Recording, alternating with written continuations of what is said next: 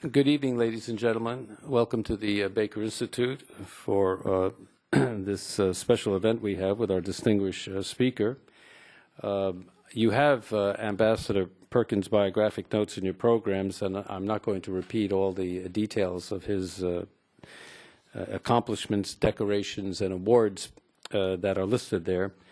Simply put, he does represent, in my eyes, the very best of our United States Foreign Service. He has written a book, Mr. Ambassador, and I would like to just refer to some of the comments in the jacket of that.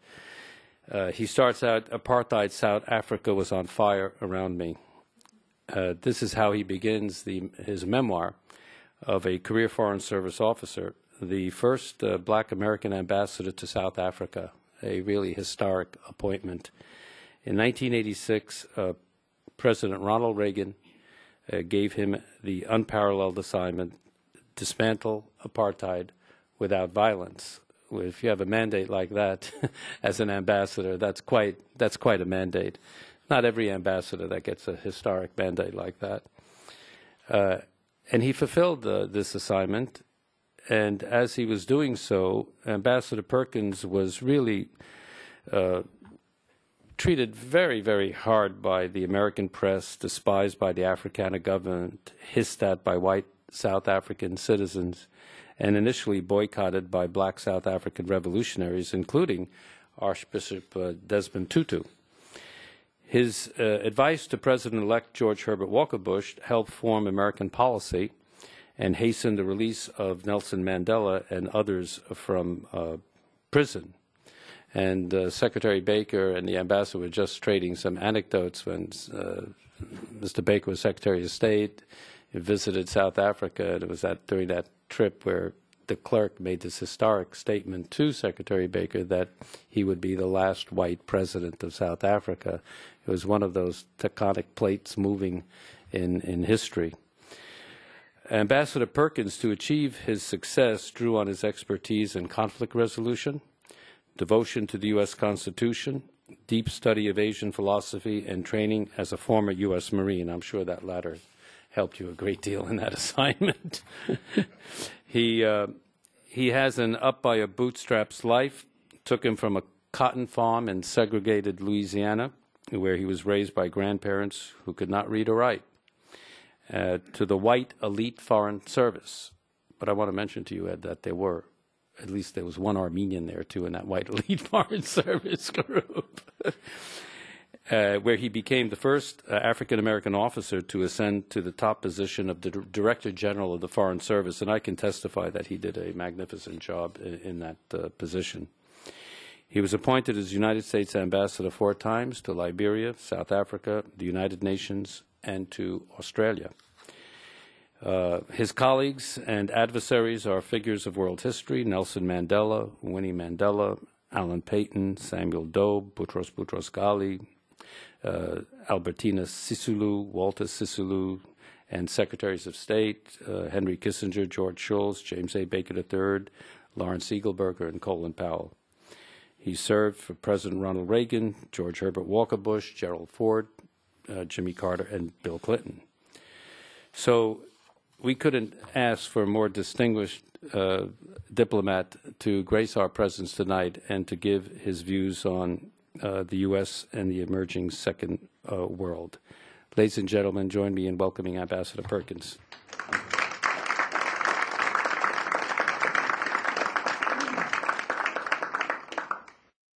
Thank you very much, Ambassador Derejan, Mr. Secretary, Susan, fellow Marines, citizens, and friends of the Baker Institute. I can't tell you what a great pleasure it is to be here and to say a few words about the United States and challenges coming up the stream. I would like to say just a bit about South Africa, though. I think perhaps no other post tested what I have to give as a public servant than perhaps South Africa. the United Nations perhaps as well. But I'd like to give you two anecdotes. Both of them concern Secretary Baker. When I was ambassador to South Africa, the Afrikaner government decided to try to release a couple of people from Robben Island prison to see how they would act. And one of them was a little-known revolutionary named Govan Mbeki, the father of the present president. And he and I talked when he came out, and I asked him what he was going to do if the ANC came to power, and he said, we're going to nationalize everything. And I said, comrade, if you do that, South Africa will become a dust bowl. Whereupon we entered into a spirited conversation. And he said, look, capitalism has been the enemy of the people. And we can't come to power without doing something for the people. We can't do it if we don't nationalize things. I said, well, you'll be doing them greater harm by nationalizing it. He said, well, what would you do? I said, well, I'd try something called community capitalism. I told you I didn't know what I was talking about. But it came on the spur of the moment, and he said, well, what's that? And I told him, I said, well, capitalism has one rule first. They have to make money and a profit. I said, but once they make a profit, I think it's reasonable to expect that they leave some of it in the community. And the community should have a say in how that money is used. Creches, kindergartens, clean streets, clean water, and things like that. So the more we talked, the more intrigued he became. He says, okay, that's fine, but your government will never go along with it. I said, okay, we'll see. Frankly, I never reported it. As history and luck would have it, Secretary Baker asked me to go with him to Namibia to represent the president as that country became independent. On the way down, he learned that he had been invited to come into South Africa and meet with the revolutionary leaders. And he turned to me naturally. He says, what are they going to ask me? And I said, they're going to ask you to talk about how you see South Africa emerging. And I said, well, what will you say? And he said, well, I'll talk about the market economy. I said, if you do that, you're going to be challenged. And the challenge will be that capitalism is the enemy of the people. But he did talk about it. He was asked to comment on what South Africa should be in the future. And he said, well, I urge you to adopt a market economy approach.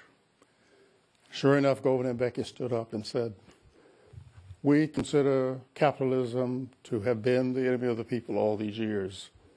What do you mean by a market economy?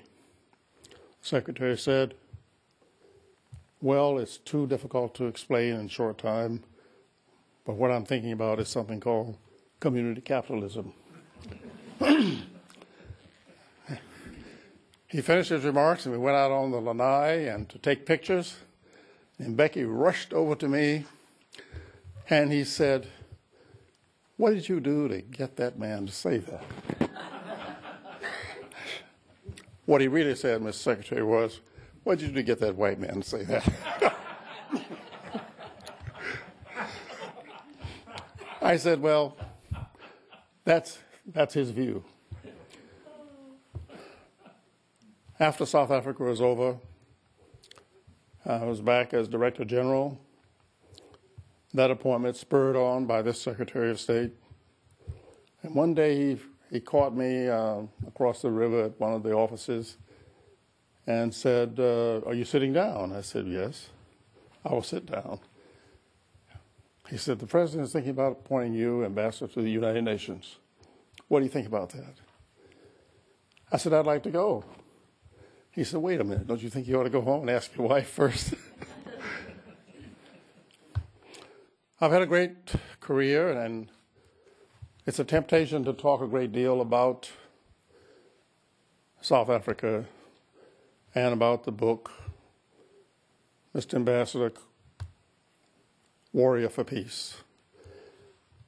But I've been thinking in the past few months, I've been trying to understand and to rationalize and identify the challenges facing the United States in what one author calls the second world.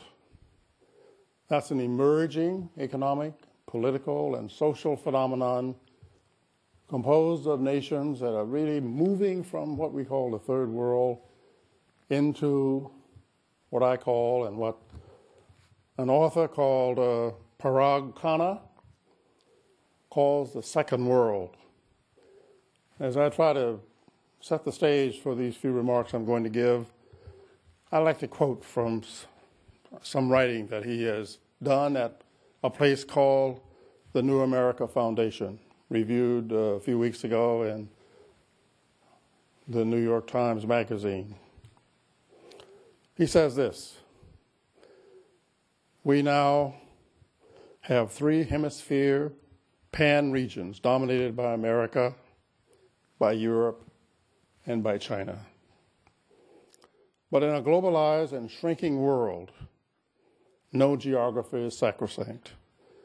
So in various ways, both overtly and under the radar, China and Europe will meddle in America's backyard. America and China will compete for African resources in Europe's southern periphery, and America and Europe will seek to profit from the rapid economic growth of countries within China's growing sphere of influence. Globalization is the weapon of choice. The main battlefield is the second world. The second world is not in the core of the first world, but it's doing things that third world nations were not doing some time ago. These are the countries that are taking advantage of resources discovered in their countries. These are countries where education has taken hold. And these are countries that are going to provide the challenges of leadership, of innovation, to the first world countries, and more particularly to those that we call the Perm 5 at the Security Council, and those that control most of the resources, and those that determine how these resources are going to be used. Certainly the United States is in that category, and certainly the United States is challenged. The other four members, certainly Great Britain, France, China, and Russia, but more especially the European Union. They're going to be challenged, and so are we. The role that came to the United States through the application of something called manifest destiny meant that the United States, in my judgment, was manifested since the 1820s to provide some kind of leadership that's different than had been experienced before. Many of you will recall that Woodrow Wilson tried to enact something called collective security through the League of Nations. He failed, partly because of misunderstanding of the political situation at home, but I don't think the United States was quite ready to sign on to something like that. But it was never forgotten. And it was, of course, President Roosevelt, working with Winston Churchill, that brought it into fruition by backing something called the United Nations. The second world, and I'm choosing to call this phenomenon facing us the second world, and borrowing that phrase from Khanna, but the second world has learned that the world boils itself on fossil fuels, on the internationalization of capitalism, of good education, and of working within the financial institutions to make themselves, what shall I say, not prone to make mistakes in managing foreign affairs and managing economic activities. So the participation of this second world and the self-actualization that comes with it is going to be a great challenge to the United States and to the other first world nations. Now, having said that, I think I'll try to address the capacity and the needs of the first world in managing the benefits of globalization and the cooperation that must come from first world nations if they are to be able to lead through ideas and through demonstration of participation. The capacity of these nations, and especially the United States, will be a challenge that we've never faced before.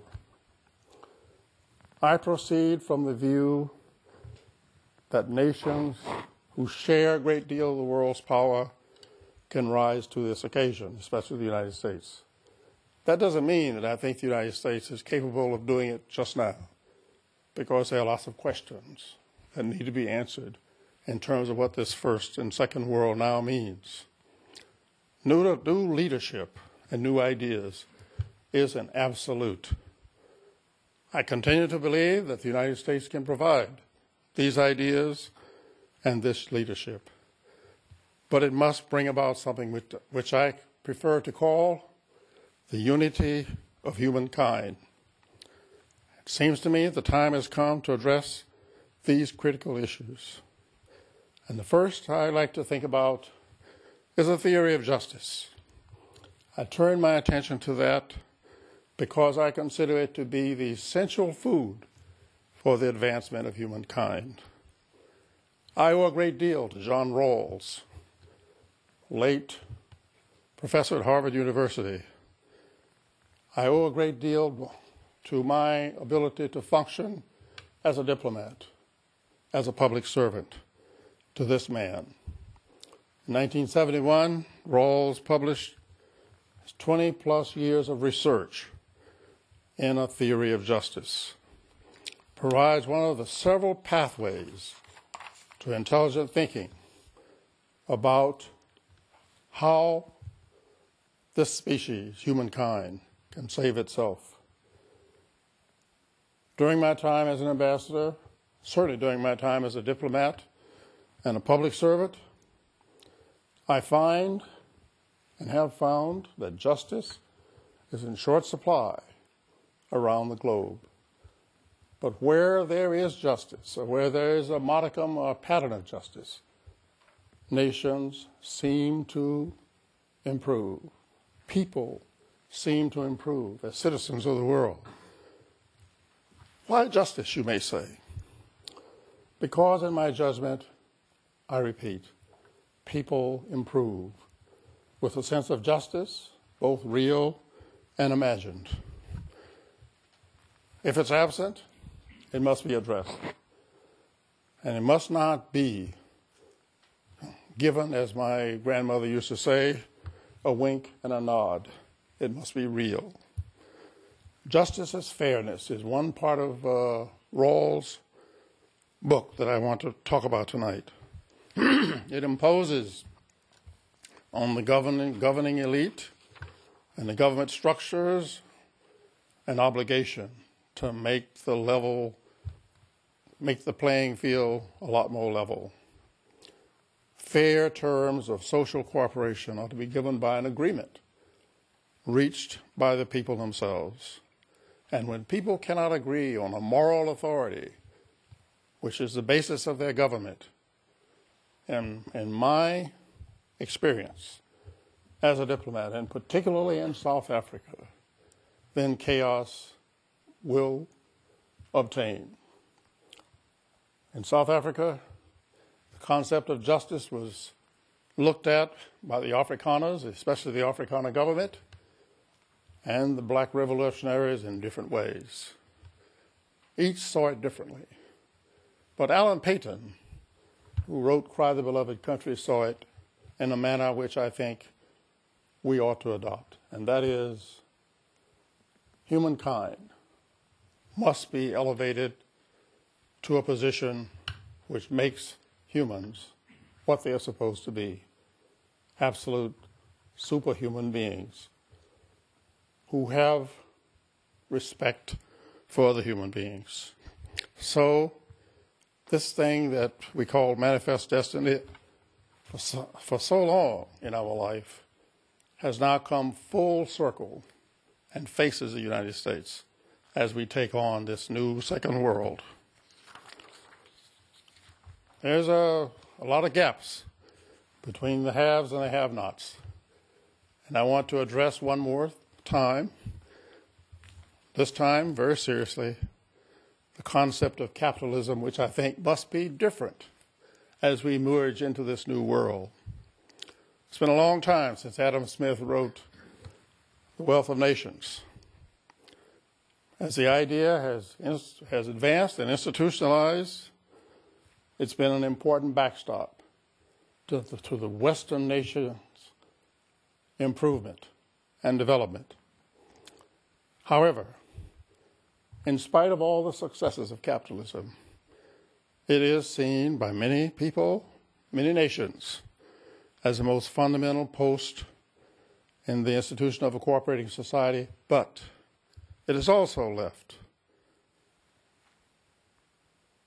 many people, many nations, lacking the means to provide a good meal or good education. However, capitalism as opposed to socialism, there is no contest. Socialism has not yet provided the answer and does not give any indication that the answer will be coming anytime soon. But I do believe that capitalism can be modified such that it is not the enemy of the people, but in fact, not just the friend of the people, but the absolute essential food for the people to improve themselves. I could not have argued against Govan and Mbeki if I had not had some experience living on a cotton farm and watching people who refused to say that I can't do it, but instead did it, and who said to me, don't ask anybody to do it for you. You can do it, because there's always a way. Having said that, though, nations like the United States must provide the guidance, must provide the food, but not do it for them. It must hope that when they provide the food, that it will be done and that it will multiply. So long as there is a view called justice is fairness, it seems to me that capitalism will rise to the occasion to try and reinvent itself. And a part of that reinvention must accept the view that, as I said, business or whatever outfit puts money forth to make money, must make money, must make a profit. But I think there's a good argument to be made that part of that profit should be left with the community on the basis that communities hold nations together, and therefore we must all participate in it. I want to now turn to the value of dissent and partisanship. I can't think of a better example to use in describing the value of this than Martin Luther King's letter from Birmingham jail. A most eloquent explanation of the pluses that come from dissent. It's essential that things like freedom, social equality, justice, both economic and social, must be a growing and learning experience. It was Martin Luther King, who said in that letter that this dissent is sometimes necessary because it means that it's a way for all people to take advantage of the concept of liberty. I'm called to mind, I'm reminded of two authors, Isaiah Berlin, and Amartya Sen. Both of these authors talked about justice, fairness, and liberty.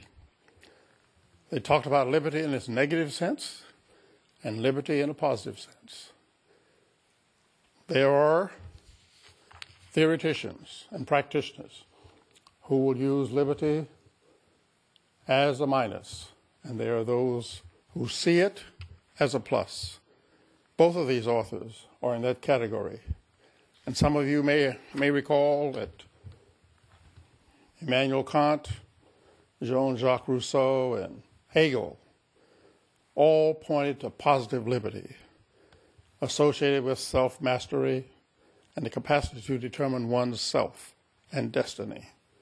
It's this positiveness that the United States attempted to implant in apartheid South Africa.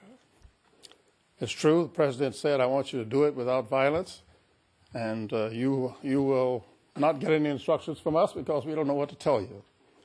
But each time I came back to see the president, he sat down with me. And yes, so what's been going on for the past 6 months? Each time I talked about justice as fairness. And I think it was President Reagan who said, have you ever met Griffin Bell, who was Jimmy Carter's Attorney General? I had not. He said, well, go and see him. And ask him what the judges in this country did to implement Brown versus the Board of Education. It was through them that I convinced the South African judiciary that they can make laws, because judges do make laws. So accordingly, this new leadership that we have called upon must mean that sometimes when we implement justice, we'll have to make laws. This self-mastery which we are asking the world to take on must be our forte as well. Now, I'd like to mention just once the United Nations. It's a controversial subject, but having once been the ambassador to the United Nations, courtesy of Secretary of State Baker and President Bush, I've come to view the United Nations as a necessity, a necessary tool in diplomacy. It's not a perfect tool, and it never will be. It needs a lot of tinkering with. But it is the element of collective security that can be used most effectively by nations that claim to embrace freedom, democracy, and justice. The United Nations can only be what we make it. Both Winston Churchill and President Roosevelt believed that the UN would more easily succeed if there were a board of directors composed of the most powerful nations at that time. They were the United States and the Soviet Union. Great Britain came along third. France was not a nation at that time because it had been suborned by Germany. Grand Charles de Gaulle was renting space in London.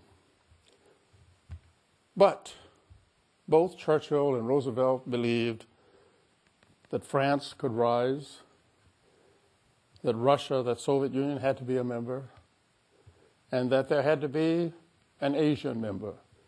The only Asian member that was on its feet at that time was China. And so the five were born. Two very powerful nations, A third, powerful in intent, but sorely tested as a result of the war. That's Great Britain. Now these nations are still there. The Security Council is the only really effective element of the UN. The General Assembly is the people's house, the people being the nations. It's at once an air chamber for people to let off air. It's also a place for people to debate and feel that they have gotten their due. The Security Council is the one that does all the work. It's a call for the Security Council to be changed. There's a view that the five ought to be changed. If not the five changed, then there ought to be other members who are made permanent members. Already Germany and Japan have made claim, and the United States has gone on record as saying they support permanent membership of these two nations, but without the veto power. There's a call for regional representation. I oppose any membership of the permanent membership beyond 20 people, 20 nations. When you get more than 20, in my judgment and my experience, people talk, nations talk, and action is absent. However, my point here is that the new leadership demanded of these nations of the first world must embrace the UN. May I now turn to an issue that is of importance to you, important to me, and that is a world free of nuclear weaponry and support of peaceful uses of nuclear power. I might just say that Kant talked about perpetual peace. I think we may have a chance to try to make that come true if we can harness the threat of nuclear power devastation. A group of concerned leaders, including former Senator Sam Nunn, former Secretary of State George Shultz, are working to make real a wake-up call to make the world free of nuclear weapons. The responsibility of the leadership of the first world and in a second world must be unreservedly concerned about the possible non-peaceful use of nuclear power. It's imminent and it's devastating. A case can be made for taking this one step further and attempting to make double time in harnessing nuclear power. Now may I turn to the two nations that are in bed with each other, whether they like it or not, and that's the United States and China. Having been a student of Asian philosophy for a lot of years, this is a favorite subject of mine because I have a great understanding of Chinese history so far. As Henry Kissinger is fond of saying, they've had 5,000 years of it unbroken. That's true. It's unbroken, but they've had lots of wars inside. But more importantly, these two nations, in my judgment, are destined to play new roles as the new worlds come on stream. Back at the University of Oklahoma and in other places, I've turned my attention more and more to the academic understanding of the history of China, but more importantly of the philosophy of Sun Tzu and others who eschewed war for war's sake, but talked about understanding oneself before you go to war and thus make war unnecessary. Whatever we do in China, with China, must be based on understanding the history of China, must be based on understanding the philosophy of Sun Tzu. If we don't, we will fail. In my judgment, the United States is best posed to understand what China is. And as I end these remarks, I want to talk about China's foray into Africa as the beginning of my discussion that Africa as a continent is of essentiality, is an essential element in the United States' move to provide leadership for this second world. It's an important continent. Mutual security is just one element that we can expect help from. The important element of education has worked well in Africa so far, but we need to take the continent as a whole. We need an equally full share of justice all across Africa. We need to look for ways to encourage, but not tell, to encourage African nations to find ways to not fight each other, but to have peaceful uses of the resources available. We need to make sure that we can have a trade activity on that continent so that the nations of Africa can sell what they make money, and buy that which we make. Africa is also a great area for research and development.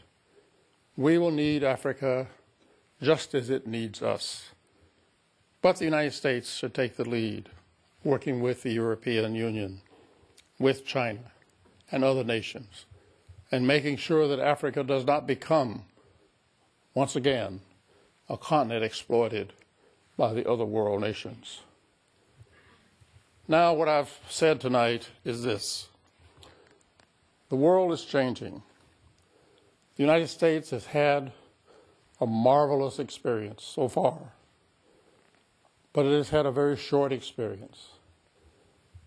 The philosophies that we have put forth, Manifest Destiny, and even the Monroe Doctrine, but certainly the Marshall Plan, all of these elements have brought a better world most of the time.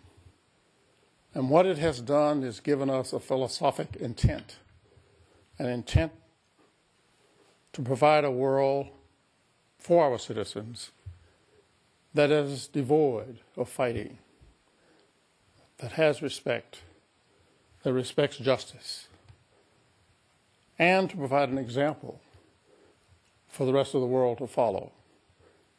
I think we need to make sure that we don't lose that. The respect that the United States has garnered over all these years of independence is at risk. It's at risk because the world is in turbulence and our voices are not heard in places where it ought to be heard, where it was heard before. And when it's heard, it's not heard as we want it to be heard. We can do better. The world can do better. But I think the United States is at a point where it has to make sure that that position is made over and over in the councils of power, in the activities themselves. And so, as we enter this new world, new millennium, we'll have a new president pretty soon. All of these things will be on that president's desk and will be on that president's shoulder. But nothing will happen unless citizens make it happen. Foreign policy is not the reserve of diplomats like myself. It's the reserve of the people.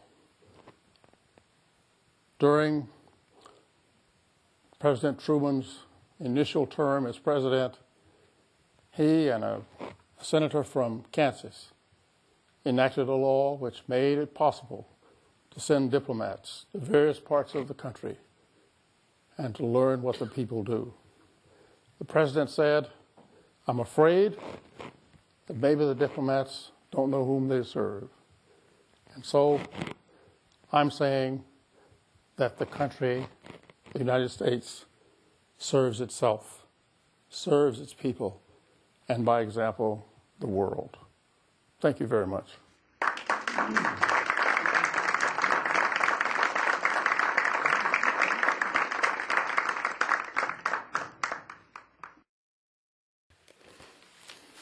Ambassador Perkins is willing to take some questions from the audience, and please just raise your hand and pose your question. Yes, sir. Has the situation in Kenya, do you feel that what has been worked out is going to hold over a period of time? Are you encouraged by it? And what do you think the future looks like in Kenya? I have two thoughts. I'm encouraged by it. The probability of success is about 50-50 in my judgment. I think the former Secretary General, Kofi Annan, did a pretty good job in patching together a model that I think both sides will accept.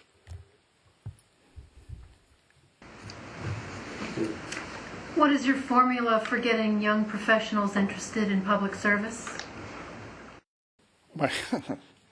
My formula is that it should not be left to recruiters,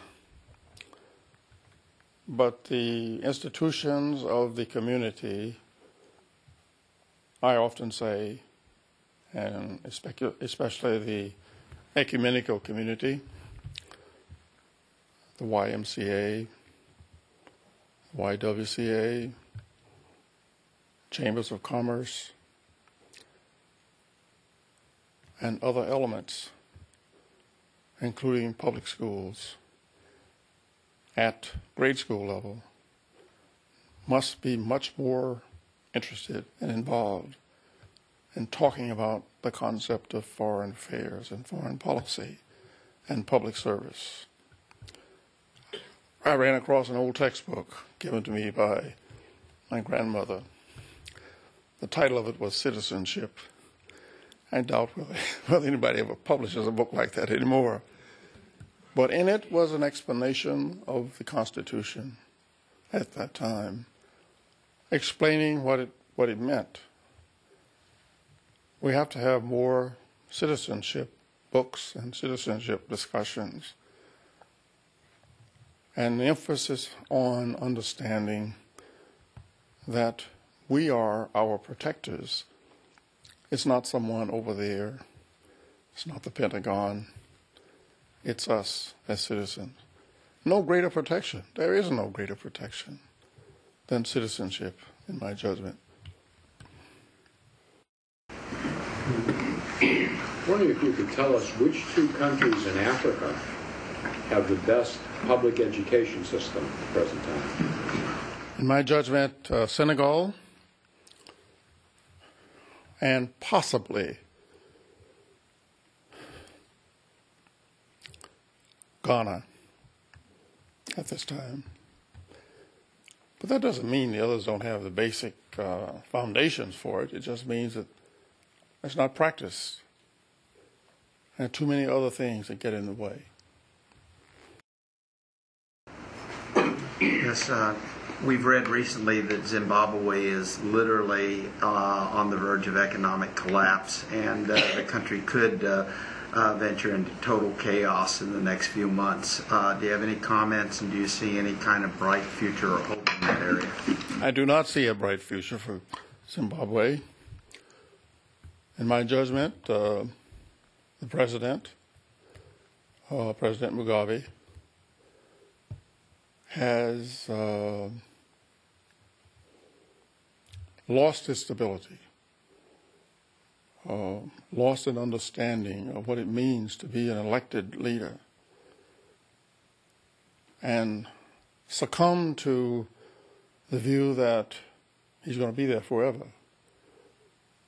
Not only that, I'm disappointed in South Africa's response to him, the current president's response to him. instead of condemning it, he has encouraged it by silence, or at least intemperate remarks that the West is pushing him too far. It is one of the saddest cases in Africa that I know of today. They may say, well, why don't we do something about it? Well, I would say perhaps maybe the United States has been a little bit too timid in expressing concern that a country so promising at one time has lost its footing, without in any sense saying that Comrade Mugabe is a menace, but to say that the country and the basis upon which it was formed is at risk. The citizens are marching into South Africa every day at an alarming rate.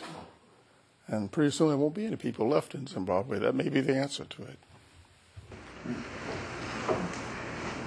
Do you think, excuse me, it would be practical or even possible to form some kind of diplomatic organization, as you mentioned, that President Truman did, to go into different parts, to go over the country and try with the sole purpose of getting citizens involved or asking their opinions about a public policy?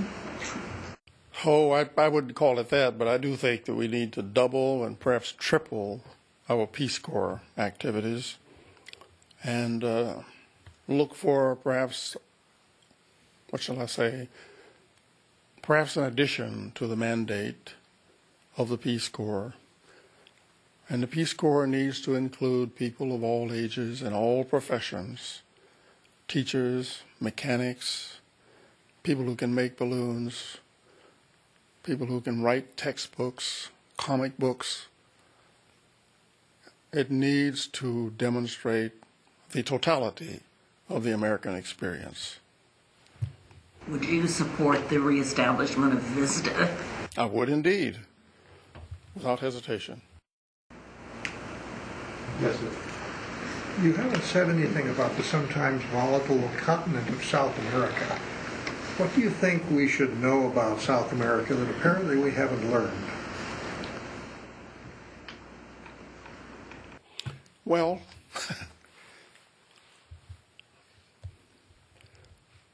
South America, the hemispheric area,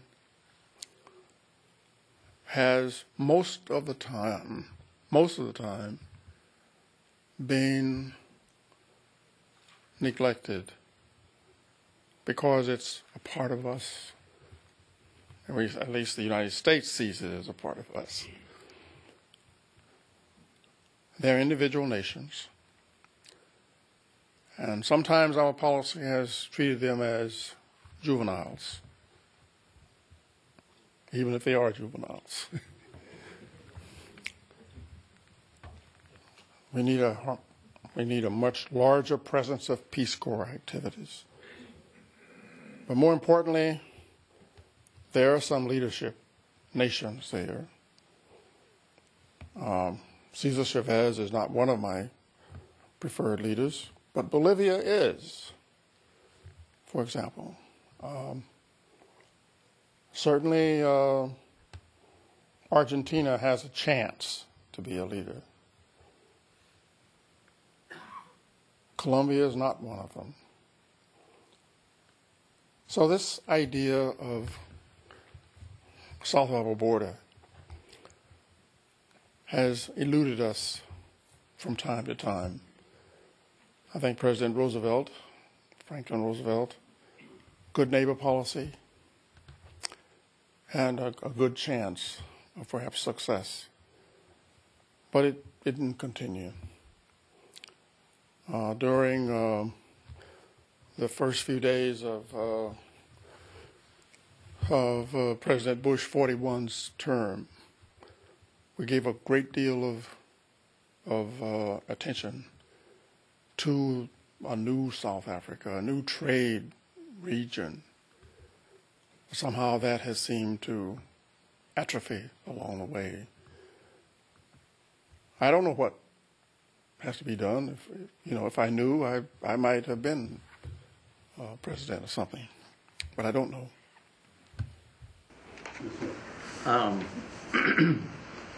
Almost nightly we can see things on TV where Iran, with their threats, and Israel and the terrorism that's going on, do you see the UN as gaining more power as the peacekeeping force in the world, that it's going to gain more power because of nuclear terrorism that could happen in the world? I don't see the UN getting more power, nor do I see the UN as capable of making the difference. But here's what I do see. Chapter 6 and 7 of the Charter talks about, first, the peaceful settlement of disputes, and Chapter 7 with force. I don't support a standing army for the UN, certainly not in this day and age. But I do support a standing understanding amongst nations that they will come to the forefront with the means, diplomatic and otherwise, of settling disputes without first having to dispute among themselves the appropriate method of doing so. The United States has spent a lot of money on peaceful forays. I'm not sure that has been the right thing to do without other nations performing the same way. So I guess what I'm saying is that there has to be a concert of nations dedicated to solving peaceful dangers, the dangers to peace, such as Iran. It's taken a long time to get to this point. And I'm not sure from day to day whether the Europeans and the Americans are talking to each other or not. I'll take one last question. Yes, sir. I'd just like to say that personally, thank you for your many years of service to our country. And Edward J. Perkins, you are a great American.